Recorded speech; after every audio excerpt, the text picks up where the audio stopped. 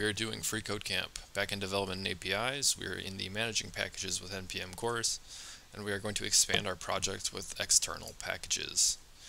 Okay, so basically this is saying one of our biggest reasons to use Package Manager is it's a powerful dependency management. So instead of manually having to make sure you have all the dependencies, you can automatically have NPM install everything for you. So how does it know? Well, dependencies section of the package.json file. So dependencies, and then you'll have the package name and the version, right? So express, and then the version of express. And when you npm I, as in copy a Git project from GitHub or something, and you have a package.json, when you go in terminal here, and you npm I, this will just install all of the dependencies you need that are listed here.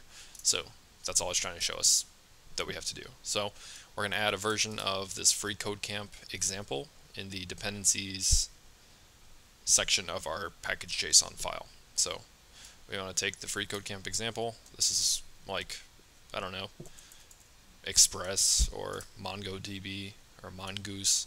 This is how we would do this. And we want to add 1.1.0. So let's go into our package.json file in our project here, and we can add another dependency here in this dependencies object. So add a comma here, and then FreeCodeCamp/example. I'm pretty sure we have to include this @ sign there. And then the version was 1.1.0. Okay, so that looks good. Let's run the project. That will run a npm start command in console. Same thing as if you were in your local machine and just npm start. But we need to have FreeCodeCamp check this, so we're doing this all in Replit.